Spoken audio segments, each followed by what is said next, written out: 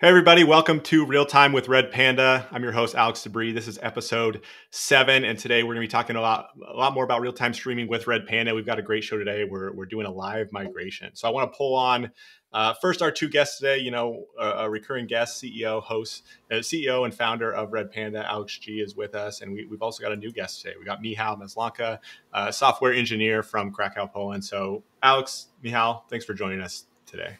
Thanks for having us, Alex. It's great to be here. Today's going to be super fun. We're going to be talking about live migration. We are going to be demoing a live migration from Confluent Cloud into Redpanda Cloud, but it works with any Kafka cluster into any Redpanda cluster. And I think we have this major milestone that we wanted to share with you guys. Stay tuned for a GA of this release that we're talking about today next week on some features that are landing. So the official GA for everyone to consume will land next week. But yeah, without further ado, let's get into it. And before we get started, I'd love to introduce everyone on the live stream to Michal Maslanka. So Michal and I work together at Akamai, not like on the same project, and so he was part of the team in Poland. And so when I started the company, I reached out to engineers that I thought were really good, and so I pinged Michal and I was like, "Hey Michal, I'm starting this new idea." This was in 2019, and I think Michal, you had just accepted a job at another company. I think you were a month there, and exactly. you were like, "Yes, let's build this company." Yeah, that was really cool. And thank you for having me here. Yeah, Alex was saying that we will be looking for compiler bugs and working on really cool stuff, and that's really what it is. Yeah, awesome. And then go ahead. I was just gonna say thanks for joining us. I love that you both are swagged up with the fancy Redpanda shirts for sure. And so yeah, great to be here today. I just want to set out a little bit of like what we're doing here. As Alex mentioned, we're gonna be doing some migration today. I think Alex is gonna get us set up first and just show at a high level like, hey, what's going on here? What's the architecture that's gonna be happening? What's the process that's gonna be happening? And then Michal's got the demo to actually show it in practice. So you get to start with the run through here, Alex? Yeah. Cool. Let's do it. So I'll turn you on there. So what do we have going on today? All right. So let's talk about the live migration. And then let me just expand my screen a bit. All right. So we're going to have Alex talking to Michal. And we are going to, then this is going to be the first instance of the script is going to be, it's a chat application, and it's going to be connected to Confluent Cloud. And so Alex is going to send messages to a Kafka cluster on Confluent Cloud, and then Michal is going to consume messages from Confluent Cloud. But this works with any vendor, MSK, Ivan, it doesn't really matter. To us, it's just an easy way to run Apache Kafka, and so we connected to it. And then the magic is Rian Deland, from when he was at LinkedIn, he wrote this thing called MirrorMaker 2. Ryan Deland, and so we're gonna be starting up a MirrorMaker 2 process, and that was now, I think, upstream into the main project. But it's this really comprehensive tool that mirrors data and read echoes for some of you guys in the audience. So if you start to mirror live data, just note that it won't propagate write echoes, and then on the other end of the world, and so imagine a totally different cluster, region, cloud, it really doesn't matter. We're going to be talking to Redpanda. And so now here's the interesting part. This green box runs in localhost, right? So imagine they're really just connecting to like somewhere in your application. And the point of this is to eventually migrate the chat window into a Redpanda cluster without any downtime. Borrow some TCP reconnections, and that's basically the gist. And so it's going to be this is going to be a two-step process. First, the first part that we're going to do is we're going to migrate Michal, And so Alex is still going to send messages to Confluent Cloud. Note that MirrorMaker 2 is also going to run on localhost on Michal's laptop. And so the first migration is we're going to move Michal, the consumer, into Redpanda Cloud, but Alex will still produce to Confluent Cloud just to show the MirrorMaker bridge actually working and replicating data in near real time. And then we're going to move Alex. And the result of this is that Alex is going to keep the consumer offset when it connects to Redpanda Cloud. That is key, right? And so imagine that you've transferred a terabyte of data. And so you don't want your consumers to all of a sudden be switched back. And so kind of one key thing that we should talk about today, and we shouldn't leave this live stream if we don't talk about that, is that what is the difference between MirrorMaker 2 and shadow indexing, when you're talking about terabytes, or, actually some of our customers, we just crossed the first 100 petabyte per year workload, which is super cool in terms of historical data. So what happens when your scale is so large? And where's MirrorMaker 2 useful? Where is shadow indexing useful? And it's really a function of cost and latency. But before we get into details, this is the setup. Does that make sense? Yeah, I love it. So yeah, MirrorMaker absolutely copying that data over, and not just the topic data like you're saying, but also those consumer offsets. So it's basically transparent to that Kafka consumer reading from it. And then once that's sort of transferred over, caught up, then you can stop that consumer, restart that consumer, and it keeps on processing without even knowing what happened there. Exactly. And so without further ado, Miha, if you want to just take it away and show us the demo. Of course. So, we have a little inception here, but here's what we have. So basically, I have here my terminal, and I created like a simple application. That's the chat application that Alex talked about. And this actually creates a Kafka producer and Kafka consumer. And we have a basic security here as well. So we are able to produce to any topic, but we are only able to consume from the topic that we are actually connecting to. And here is this, the whole thing is connected like this. So we have this source Alex user and source Alex pass source, because that's in the source cluster. And I want to connect here as a user Alex and chat to Michal, and this is connecting to the cluster in the Confluent Cloud. And what is important is that in this Confluent Cloud cluster, we have these two topics here, right? So they are now empty. And right now there are no consumer groups here because we are not consuming anything yet. And that's like a fresh setup. So we will be starting from scratch right now. And let's try to see what will happen. So this is all started basically like that. Alex wrote me, "Hey, Michal," and I responded, "Hello, Alex." And this is this offsets. This is just debugging information here, so we know exactly at which offsets we are reading at and we are producing to. And Alex said, "Let's do the MM2 migration demo." And I said, "Yeah, sounds great." Right? And so this is basically the chat app. So we are able to connect, and this is all working in the right now in the Confluent Cloud. So let's see if some groups are created here. And one thing I want to show here, if you're looking at that UI and seeing that's the Kowl UI, now a part of Redpanda. We talked about that on the last episode with Real Time with Redpanda. I'll post that in the chat if you want to go check that out. But, had a great session on what Kowl's doing, how it sort of completes the puzzle in terms of the UI of what's going on in your Redpanda cluster. Yeah, exactly. It's so convenient and so like easy to use that I even forgot to mention that. It's like, but it's really great. It makes life a lot easier, and it's also good looking.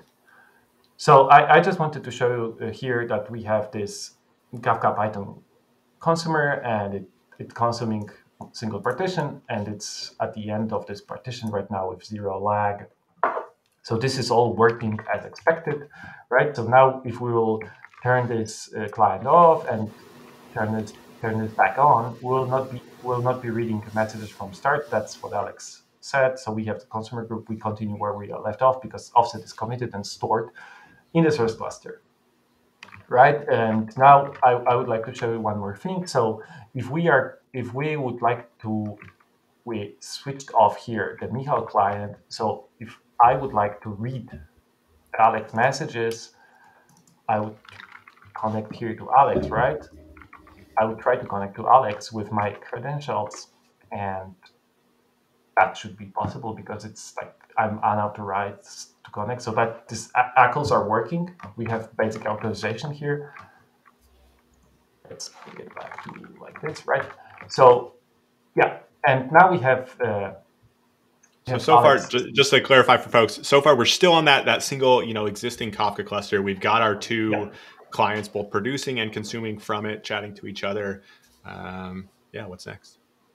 Exactly, and the next part is to run the MirrorMaker, right? So we have right now the MirrorMaker is set up in such a way that it's gonna connect to the source cluster and transfer over topics, read ACLs, read topic ACLs, actually, and consumer groups to the target cluster. So now I'm going to do it here. So you can see that that's a simple process. One quick thing to note, Miha, is that MirrorMaker 2 is using the upstream Apache Kafka APIs. And so it should just work, just like any other Kafka application, just like effectively any of our customers. We take pride in trying to support, sort of this seamless migration into Redpanda, right? We literally built the TCP parser of the Kafka protocol, so you don't have to. And what it gives us is this ecosystem compatibility. We're just showcasing MirrorMaker 2, but it would be true for ClickHouse and Mongo and all of these other databases. And so anyways, I just wanted to mention that it is using the upstream MirrorMaker 2. We just downloaded. What version did you download, Miha? It's actually 3.0. Yeah, 3.0. So just a 3.0 tar, and then we just run it. Yeah, exactly. The only thing that you need to remember is to install Java, which you may already forgot about when you're exactly. Yeah, so basically that's running here, and let's see what's the progress in Kowl UI. So this is right now a target source cluster, right? So we can see here in the topics menu that some of the topics here are created by the MirrorMaker, like heartbeats and all those offset checkpoint topics.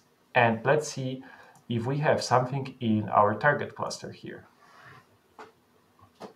Yeah, so everything is here as well, right? So you can see that was empty. We only had this cloud SLA verification topic here. And now we have Michal and Alex topics here. Let's see if they have some messages. So you can see that the messages were mirrored, right? And now let's take a look at the consumer groups. So consumer groups aren't here because we do not yet consume anything from it, right? But they will be here in a minute. Sorry for that.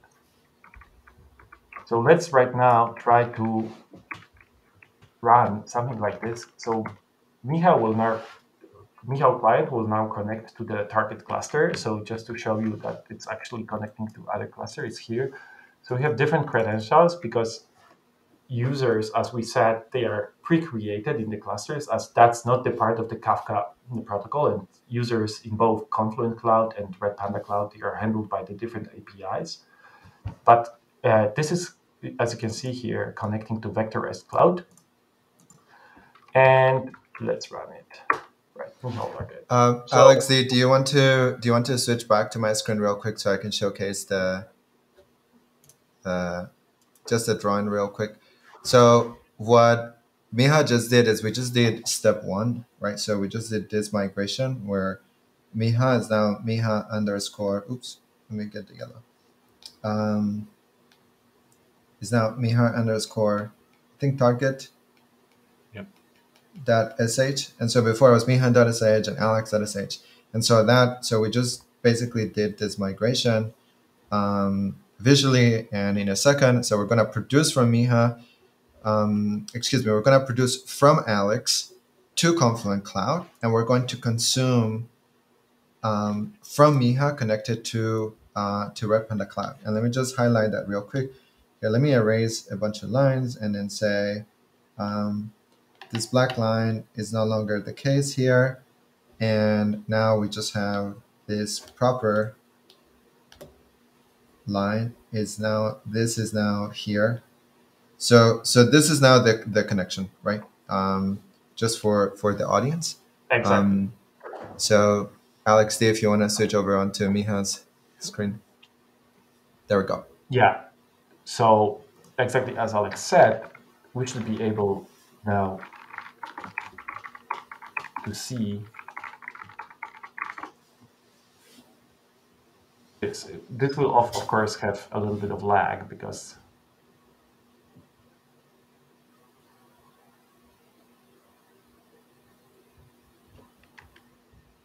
it may take some time. Let's see here. Into this target topic. Yeah, so you can see the message is here, right? Yeah. Let's see the groups. But the Michal group is empty. There was some connection issue. Oh, yeah, there it is. There we go. Yeah. There we go. So we have it here.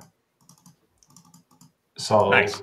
So just in terms of flow there, Alex is still, everyone's still producing. I guess Alex is producing to existing Kafka cluster. That's getting mirrored over to Redpanda, which is where Michal is now consuming from. So at some point when you're sort of, I guess, MirrorMaker's replicated you over, you just stop your consumers, start them again, and yeah. And this is what I've done for Michal. It's like I stopped the consumer, I switch it over. So it's like what is different here is security setup, because in Confluent by default they are using plain Scrum, and we are using SHA-256 Scrum method, and the address is obviously different and credentials are different, but all the other things, so ACLs, topics, customer groups, they were mirrored by the MirrorMaker, and we can connect Alex to the target eventually here.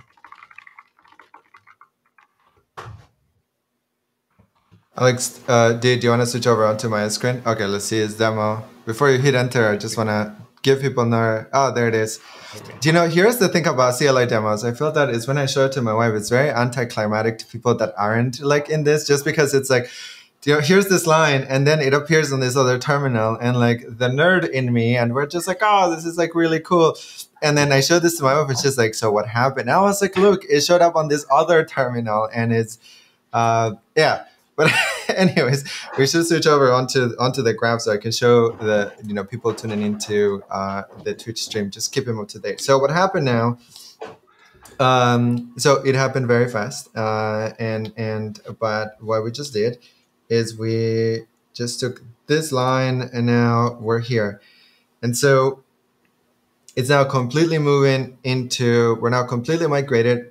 But I think it was the subtle thing is that we produce, I think two messages to, so offsets technically, right?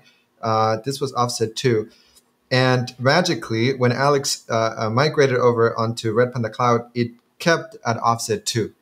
And so that, like, this is the pièce de la resistance. This is sort of the salient point, is you don't have to reconsume your entire data. And your consumer groups are checkpointed. And obviously you can produce and consume, and all of these things work, right? In the same Kafka API, and we use SASL Scram, and we use different authentication, and it went through the ACL control system and the back pressure and abuse prevention. There's possibly about, let's see, 1, 2, 3, 4, 5, like 7 layers of auditing and security before you were actually able to consume that. So when it all works, it's anticlimactic because you type right on the terminal and then it shows on the other terminal. But mentally, believe me, it's kind of anyway, sophisticated. Back to you, Michal. Come on, I tried to make this CLI app as good looking as possible. Oops, got the inception. Yeah, and I agree. Like, one thing I like about the visualness of it is going into Kowl, and you can see you're connecting to your Redpanda cluster from Kowl, and you can see all those messages you previously sent and all those new messages as well. So I think that's a nice visual element of that as well. Totally. let's see, Miha, anything else that you want to showcase on your end, or should we start to talk about like the value of MM2 versus shadow indexing?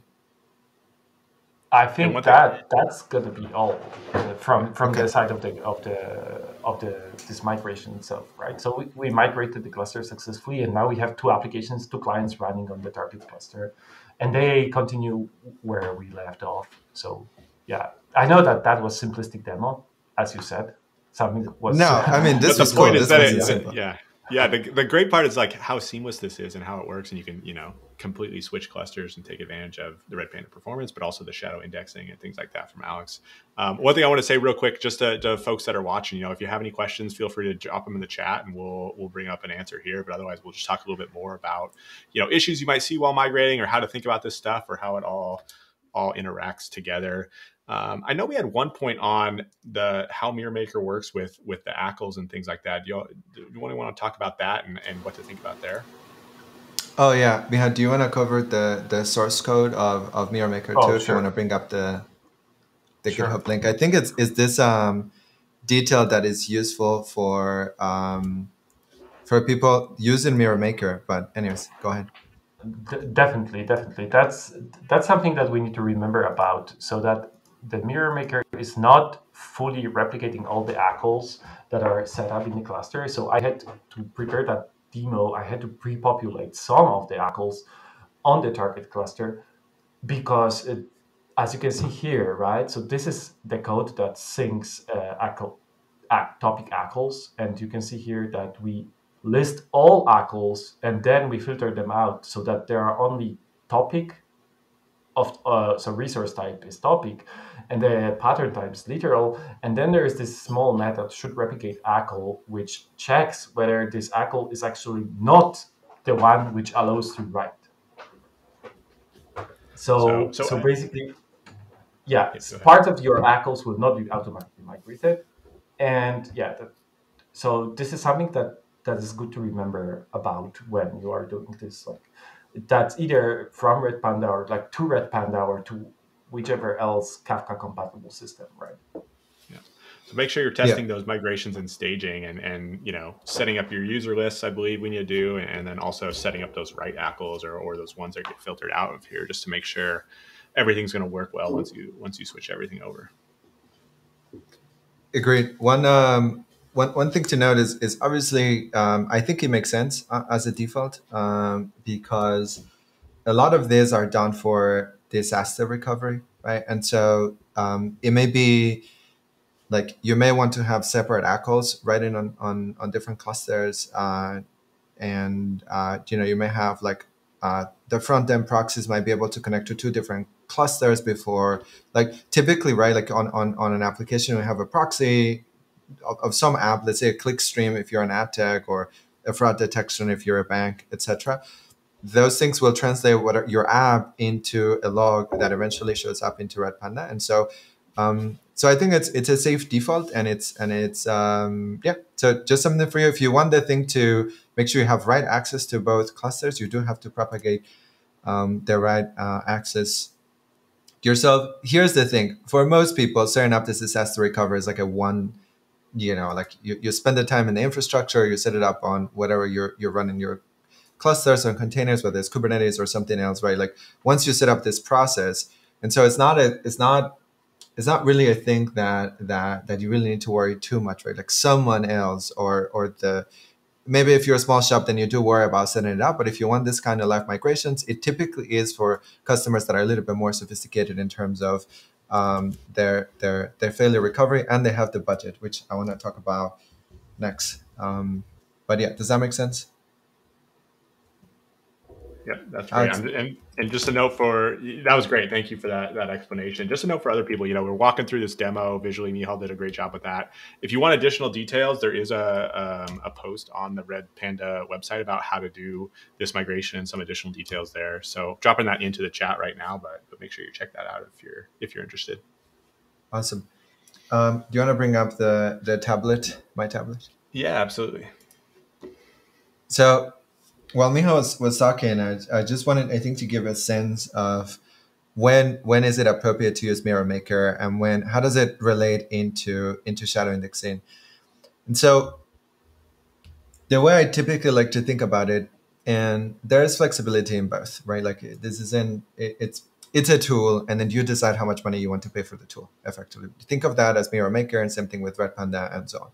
But generally speaking, what we have seen is that if you want low latency synchronization of clusters, like we show, once like all the consumer groups started to populate and all of that, then it's in like human real time. Like you can potentially chat and see things react. Let's say you were building a Slack replacement of sorts.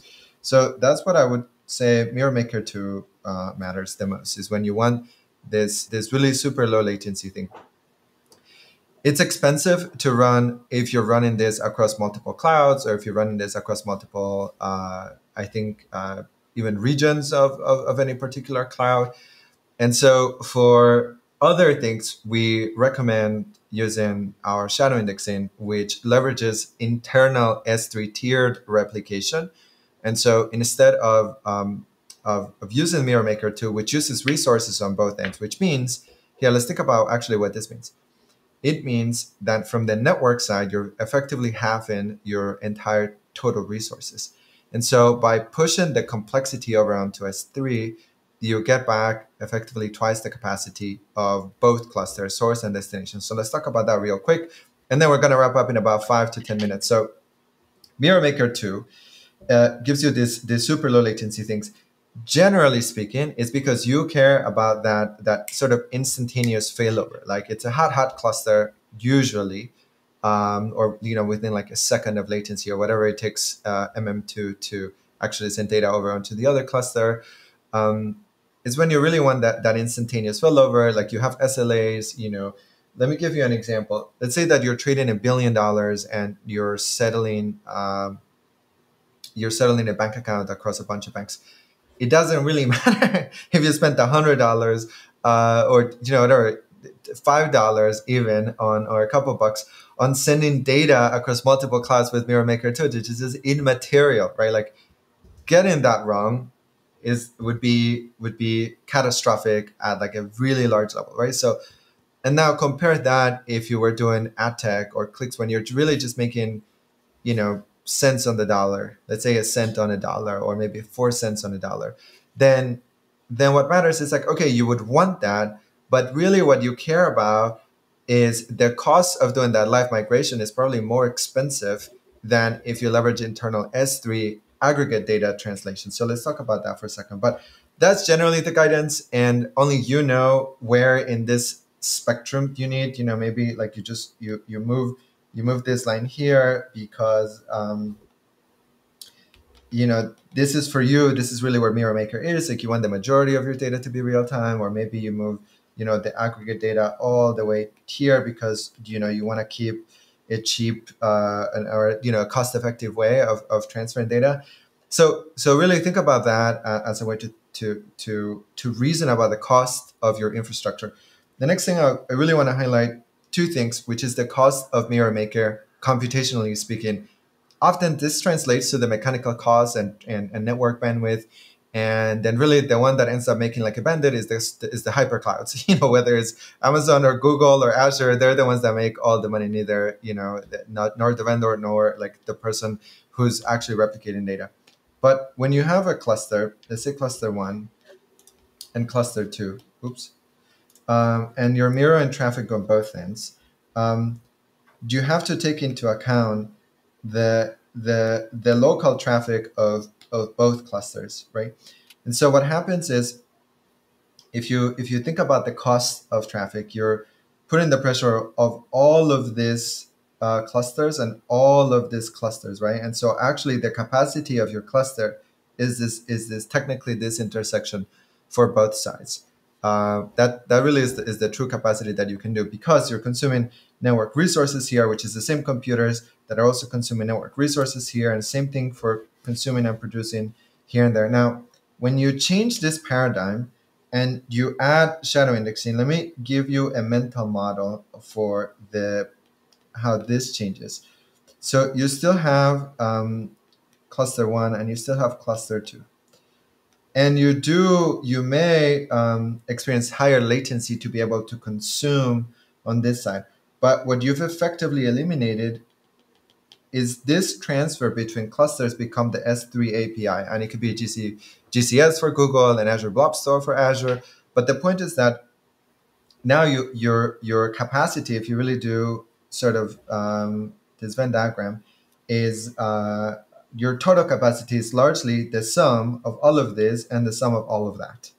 Um, Actually, they don't overlap. Let me think about that. I guess for real time, this is true. And if you are reading from historical data, then you will consume some additional resources for reading historical data. But by and large, if you're really talking about just disaster recovery, you get the union rather than, and I don't think it's overlapping, rather than the intersection. So when you start to think about cost structures, it matters, basically on a cost perspective. So just to wrap up, the mental picture is that MirrorMaker 2 is really about low latency.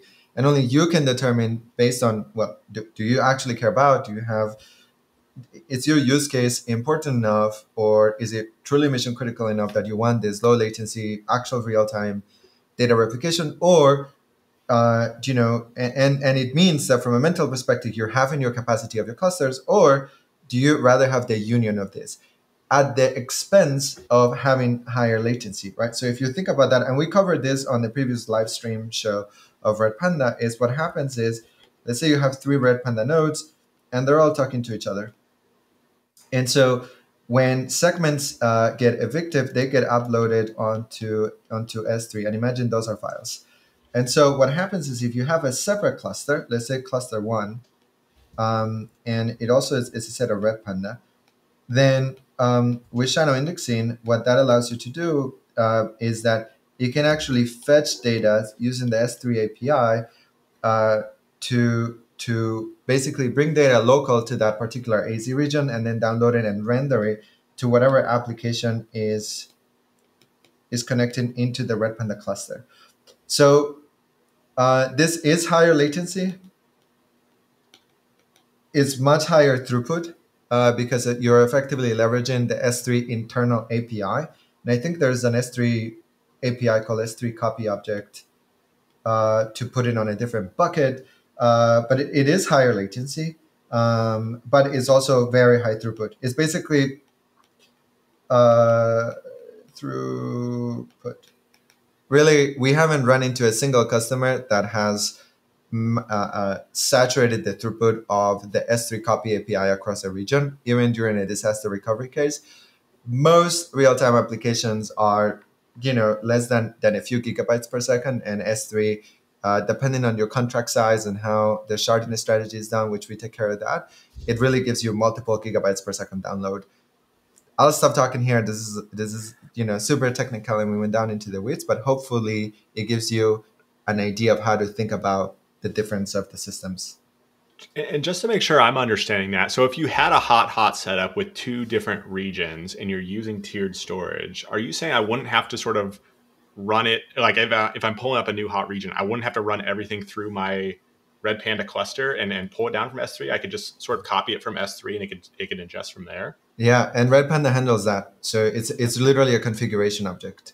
Like you're on the destination cluster, you say Redpanda applied this read replica region. That's coming in a later this quarter probably. What works today is transparent tiered storage. That's something that is part of the enterprise today. And so what the idea here is that Redpanda should just be able to use a bucket as a read replica, so there is no active load for transferring the data. And it really goes, there's so many layers of security. There's CPU utilization because you're no longer decrypting messages. You're no longer validating the ACLs. Like all of that happens transparently for you at the file handle level. So it's super, super efficient in terms of cluster resources. Beyond just the network and disk utilization, there's also a huge value add in terms of just load and CPU load and things like that. Yeah, that's amazing. Shadow indexing, super interesting thing. We talk about it a lot on previous episodes of Real Time with Redpanda. I'm gonna drop a few links. There is tomorrow. There's gonna be a virtual workshop, so make sure you sign up for that. I just dropped it in the chat, but that'll be tomorrow there. So make sure you join, and you'll get to hear about like, hey, use cases, some of the details that Alex G's talking about here, but also there's Q&A and things like that. So if you have questions about how shadow indexing works, how it can work for your situation, I think that'd be a great thing to check out. Alex, Michal, this has been great. Any other things we should hit on before we go? This is super interesting to see these migration use cases, to see the hot use cases with MirrorMaker and things like that. Anything else? The last thing, yeah, one last thing I'll mention is underscore consumer offsets. Consumer offsets. So this is an internal topic that is used in Kafka for additional tools. Kowl uses this. There's basically this ecosystem of tools. I think LinkedIn Borrow is a project that may be using this. There's a set of projects that leverage this as a way to detect consumer lag. Even though it wasn't necessarily needed for this live migration, it is needed for ecosystem compatibility. And so that's landing next week. So stay tuned for the official release of consumer offset. So more tools just continue to become, there's we try to be, here's the line for people tuning in. If your application doesn't work, it's just a bug with Redpanda, and then we go and we fix it. And so this was one of those bugs that is a long pole bug that we're super excited to have. And then the last one is no, actually I think this was the main one that is landing into this official release. So with that, thanks to everyone for joining in. It's always super fun to join and talk, be nerdy on the details of Redpanda. Absolutely. Awesome. So yeah, thanks everybody for joining in. Alex, thanks for being here. Michal, thanks for showing up and wearing your cool Redpanda shirt as well. And yeah, if you have any questions, feel free to hit us up on Twitter, Slack, all that stuff. You can go to redpanda.com/Slack to join the community, get some swag there or anything you want. But otherwise, just check back next time. I think we'll be back in 2 weeks with a pretty cool use case there. So we'll see you then. Thanks, everybody. Bye, everyone. Thank you. Bye.